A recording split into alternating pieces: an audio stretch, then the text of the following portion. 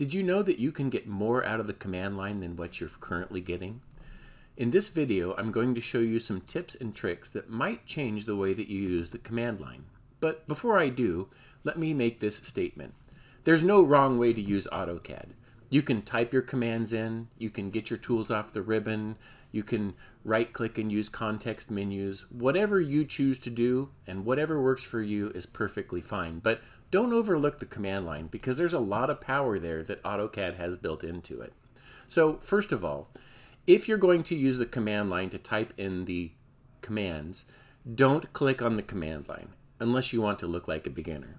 So if I want to access a command in AutoCAD, all I have to do is start typing. For example, if I type in LI, it's going to look at all of the commands that have LI in them and give me a list on this autocomplete list down here at the bottom. So LI is the list command, but it also has limits or line type and so on. Okay, but there's more to it.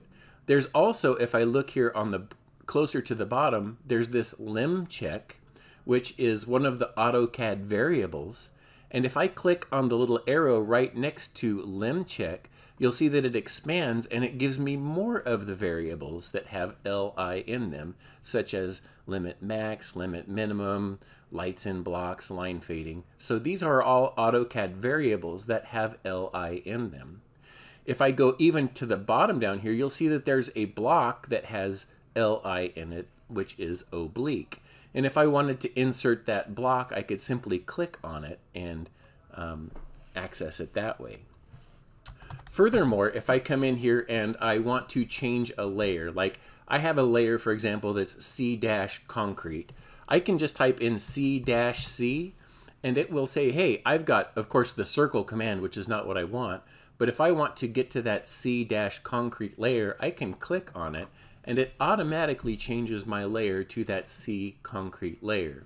If I want to go back to that one that was ANO notes, I can just type in AA and it gives me all of the layers that start with A-A and it might be the AA note, you know, that one there. So I click on that and it makes that layer current. But wait, there's more. If you right click on the command line and you go to input search options, it brings up this dialog box where you can completely customize what you get on that command line. So for example, I could turn the autocomplete off, but I don't recommend it because it's quite powerful. This checkbox here allows the mid-string search. So if I type in LI, for example, it's not going to limit it to just commands that start with LI, but it will also find LI in the middle, as it did with the oblique block. There is an autocorrect option inside of AutoCAD. So if I, for example, I and O are right next to each other on the keyboard. So if I type in LO instead of LI, it's going to say, hey, do you want the line command instead? And after I pick that line command instead 3 times, it's going to remember that correction. So that if I type in LO, it's going to automatically give me the line command.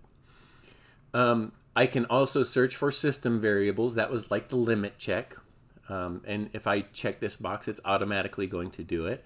And it's going to separate the commands and the system variables. And we saw that because they were separated on the command line down there. This one here says the selection, the list delay time. It's set at 300 milliseconds, which is 3/10 of a second. You could change that number to as you want, up to a number of 10,000. That's the highest max. So 10,000 would be 10 seconds. If I choose OK now and I come in here and I type LI, it's going to wait 10 seconds before it shows me the autocomplete list that's coming up. So 8, 9, 10, there it is. So it took 10 seconds. It's maybe if you want to mess with your coworkers, you could go in there and change that in their settings so that they're like, hey, my computer's acting kind of funny. But I would say that, you know, just leave that at, you can leave it at 300. You can change it to 500, which is a half a second. It doesn't really matter.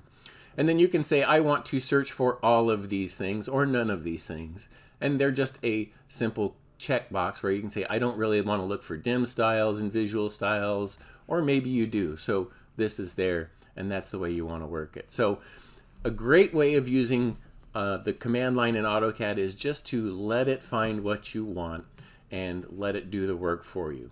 Now, one last thing. Sometimes when you get something off of the command line, it's going to run a command line version or the dash version of the command. So for example, if I type in CO, it has, of course, the copy option and some of these others, copy clip.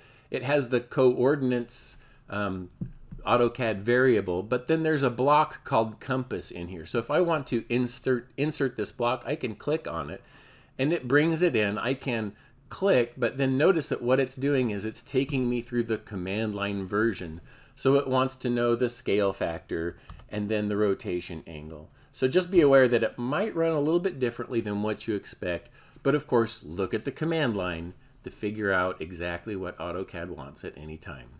Thanks for watching. Don't forget to like and subscribe.